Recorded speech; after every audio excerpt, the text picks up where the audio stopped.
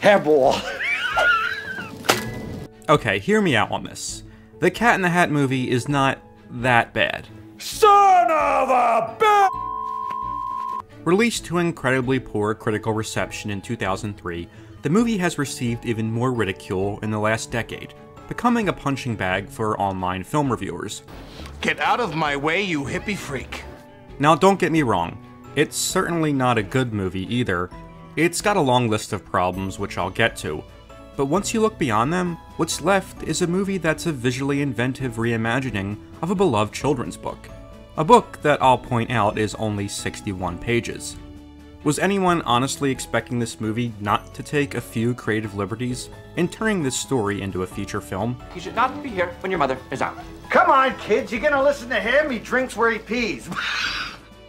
I mean, it's not like it was the first movie to drastically reinvent Dr. Seuss characters. Hook her up and kiss it, Whoville! But this movie should at least be praised for its production design and practical effects. It may not feel like the world in a Dr. Seuss story, but it certainly looks like one. Despite this, the movie's negative reception was enough for Dr. Seuss's widow to put an end to any future live-action adaptations of his work, because surely animation could possibly do nothing to disgrace his work. I've always found the cynicism towards this movie to be kind of harsh though, and the things that most critics find wrong with the movie are the elements that I actually like. Oh yeah! So let's journey back to 2003 to discuss a movie that's not that bad to me. This is the story of a film that's not that great, but surely one that doesn't deserve so much hate.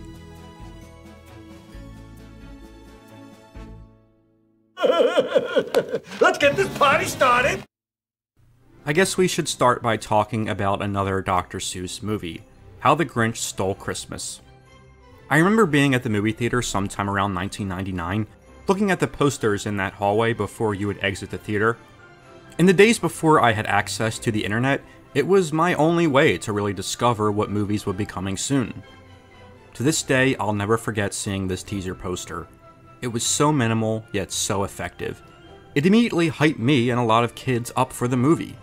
The Grinch was a huge marketing machine for the production company Imagine Entertainment, as well as DreamWorks and Universal. There were action figures, talking dolls, even a video game. Of course, there were also countless Christmas ornaments and apparel, too. It's so ironic looking back now that a movie that was all about the true spirit of Christmas was such a commercial behemoth for the studio. A slew of lucky people will get all their Visa holiday purchases free, because Visa and the Grinch are getting back the holidays. From November through December, it all can be free, because Visa is everywhere you want to be. Opening just in time for the holiday season, the movie became the 6th highest grossing film of the year. It even won an Oscar, rightfully so, for makeup. Being that DreamWorks had acquired not just the film rights to The Grinch, but also several other of Dr. Seuss's characters, they fast-tracked a live-action Cat in the Hat adaptation set to come out 3 years after The Grinch. The script was to be written by Alec Berg, David Mandel, and Jeff Schaffer, 3 guys whose most noteworthy credit up to that point was writing for Seinfeld, and writing pretty acclaimed episodes at that. Guys with cats. I don't know. The movie would be helmed by Bo Welch, making his feature film director debut. He had previously worked as a production designer on films like Beetlejuice, Ghostbusters 2, and Men in Black. While Tim Allen was the original choice for the cat, by the time his script was completed, he had already committed to the Santa Claus 2, and the world would have to wait until 2006 to see him as a personified pet. Oh no!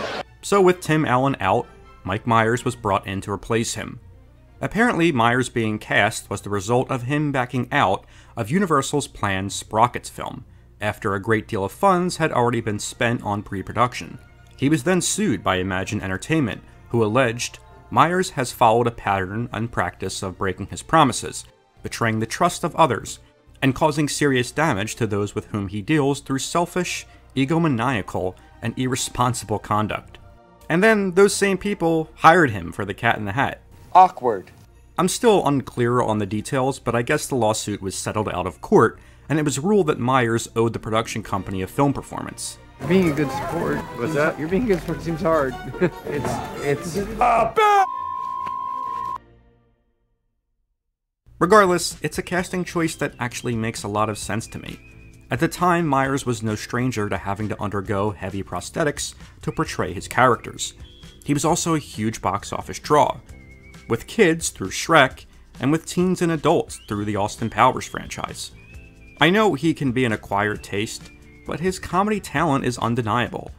Much like Carrie with The Grinch, Myers definitely knew how to make the character his own. First book I ever read was Cat in the Hat. First book ever read to me was Cat in the Hat. Yeah. And my mom used to read it in a Liverpool accent, because she's from Liverpool. Right. And so for me it was like, you know, in this box of two things, I will show them to you. Two things, and I call them thing one and thing two, like. You know, so for me, it was like they talk like the Beatles, you know, and the Cat in the Hat. Turn left at Greenland, you know. At the time, Myers said he wanted to make the role an iconic portrayal similar in vein to Gene Wilder's take on Willy Wonka. But to Myers' credit, he does give the cat a sarcastic, menacing edge, even if it is played to the extreme. There is a third option. There is? Yes, it involves murder. I guess some people also have cited the look of the cat to be a little unnerving, but honestly, I think he looks pretty good. Because in the book, he's got a long neck and a round face and huge eyes, and you realize that you're not going to make it look like the real Cat in the Hat. You're trying to create an impression. And I know just the guys to do it. I mean, if the last few years have taught us anything, it's that human-cat hybrids could be far more unnerving and annoying to look at on screen.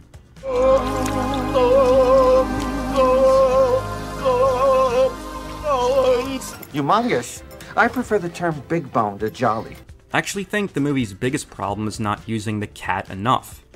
He enters on page 6 of the book, yet here it takes 17 minutes before he appears on screen. And that 17 minutes is made up of some of the worst elements of the movie.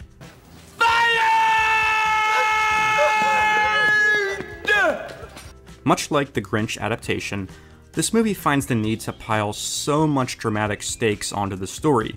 I wish I had a different mom. Well, sometimes I wish the same thing. Wait, so wouldn't that mean that she's wishing for a different mom too? For starters, their brother and sister don't get along and don't know how to have fun, while their mom is incredibly overworked. She has this demanding boss played by Sean Hayes, who is by far the most irritating character in the film. He's forcing her to host a client party at her home that evening, and to top it all off, she has a jerk boyfriend who is pushing for her son to go to military school. I will say that despite this boyfriend character being kind of pointless, at least Alec Baldwin has fun with the role, and then inexplicably also returned to record an audio commentary. I can't tell you how many people said to me, "What have you done to yourself?" They said, "Was that really your gut?" And I said, "You know, I've let myself go in my 40s." Look, I understand it's a movie and creative liberties have to be taken to stretch the source material into a film. But is all this really necessary? Does a movie about a talking cat visiting bored kids really have to include this?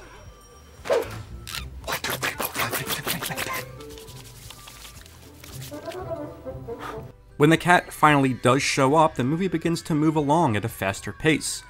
The creative team was pretty inventive in finding huge set pieces which all feel different to take place in the restricted setting of a single home, such as this scene where the cat hosts a cooking infomercial. That's impossible! You're not just wrong, you're stupid. Now wait just a minute. And you're ugly, just like your mum. I never fully appreciated this cutaway joke with him and the attorneys afterwards. I'm not saying we're going to sue. I'm just saying we have a case. We'll talk later. Ixnay, ixnay. But it's just so ridiculous that I can't help but laugh now as an adult. I also love that the cat himself becomes a Mike Myers character, with him inhabiting many different costumes and personalities as the cat. Okay, I have a problem with the word dog. I don't use the D word per se, because I think it's really, really wrong. Yeah. But I will happily hold your canine American. Yeah. Maybe it's because I grew up watching the guy, but I just don't find Myers to be that annoying here. I mean, can you imagine Tim Allen doing this? He made a mess in the house, that's why they sent him to a vet who cut off both his boo. Boo, boo. Unlike the Grinch movie, which found the need to give the Grinch a tragic backstory that inspired his mean-spirited persona, I like that this movie doesn't explain much about who the cat is. We know little about him or where he came from, and that's really all we have to know. Where did you come from? My place! What do you think? I hate that I'm about to make this comparison again, but like Gene Wilder's Willy Wonka, the character's mysterious background only adds to his charm. We don't need to know where Willy Wonka came from to— Son of a bitch! Another element from the book that's added here that doesn't really work for me is the talking pet fish.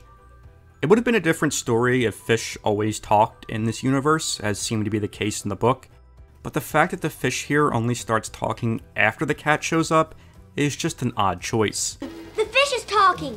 Well, sure he can talk, but is he saying anything? No, not really, no. I know he's a pretty big part of the book, but it just doesn't fit the world of this movie. And that's why... Another thing, or should I say things that don't really work, as countless others have pointed out, is Thing 1 and Thing 2.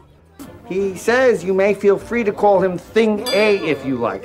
He will also accept Super Thing, Thing King, Kid Dynamite, Chocolate Thunder, or Bed. I think the design is the problem here, as well as the fact that the Things were played by two child actresses. It gives them this weird, uncanny valley look. I would have much rather they had been played by great character actors, maybe someone like Deep Roy. But fortunately, the movie doesn't give them too much screen time. Eventually, the story does have to get these characters out of the house, though. Dirty hoe! And it does feel refreshing to see all of these sets exist practically. I admire the craftsmanship and detail that went into creating this world. When the cat and kids venture into the nightmare-inducing world of their transformed house, there's still a lot of great practical set design. Even if I'm convinced this segment only exists for the potential to turn it into a theme park ride, at least the movie has the guts to be honest about it, though. It's like a ride in an amusement park! You mean like at Universal Studios? Cha-ching! The movie wraps up and the credits roll at only an hour and 15 minutes. It's obvious the studio didn't have faith in this movie and they just wanted to cut as much out as possible. The DVD showcases a ton of surreal deleted scenes. There's one that made me laugh way more than it should have.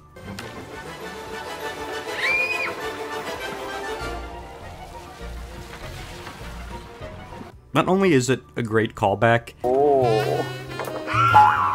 That's my mom. Awkward.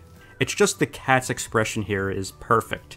It's like Dan Aykroyd acknowledging his penis nose in Nothing But Trouble without saying anything. And speaking of the DVD, by the way, it has the most annoying menu design I have ever seen. Look how long it takes before you can select any options. That was rather rude. I thought it was pretty cool. You would. You should. Oh, hello there. I'm Sally, and welcome to the Cat in the Hat DVD. And I'm Connor. And if you click over here, I'll show you some real cool stuff about the film. Okay, stop talking. Or if you click on my side, I'll tell you some amazing stories about how they made the movie. We get it. I want to play the movie. Stop talking. Click over here. The words are looking Okay, for stop talking, please. Remember the fish? The movie, like The Grinch 3 years prior, opened during the holiday season in 2003. Despite a huge marketing push, including lots of merchandise, Son of a bitch! and coming in at number 1, it failed to reach the same financial success as its predecessor. Boo. Boo. Boo. Which, honestly, why would it have? Part of the reason the Grinch movie did so well was because it was a Christmas movie released at Christmas time. Why would a movie that has nothing to do with the holidays do well? Like I said at the start, it's not a very good movie. Watching it again for this retrospective, even if some parts made more sense to me as an adult, the same parts I found grating as a kid are still grating now. But the notion that it's unwatchable or that Mike Myers ruins the character is a little dramatic. Look, the bottom line is, outside of the original half-hour TV specials, which still managed to expand upon the stories of Dr. Seuss without going overboard, None of these stories should have been adapted to feature films. And they shouldn't be in the future either. There's just only so much you can squeeze out of these stories. I don't see how making them animated is any more respectful to the source material than this movie. Yeah. At least I can look at The Grinch and this film and appreciate the hard work that went into building and designing these amazing practical worlds. Sure, it's juvenile, crass, and definitely grating at times, but at least there's some good in here too. The sets, the makeup, the effects, and most of the performances are all pretty inventive and fun. The humor is just so out there and bizarre that I couldn't help but appreciate it as a kid, and I still do today. It's kind of like a doorway which leads from this world to my world. But it says made in the Philippines. Yes, but not this Philippines. But so ends our story on the live-action Cat in the Hat, a movie that's worth remembering at that. It's really not that bad, at least that's my view. It's certainly much better than The Love Guru. But that, my friends, is, as they say, a video retrospective for another day. I'm sorry, I didn't catch your name. You are a midget. Son of a bitch!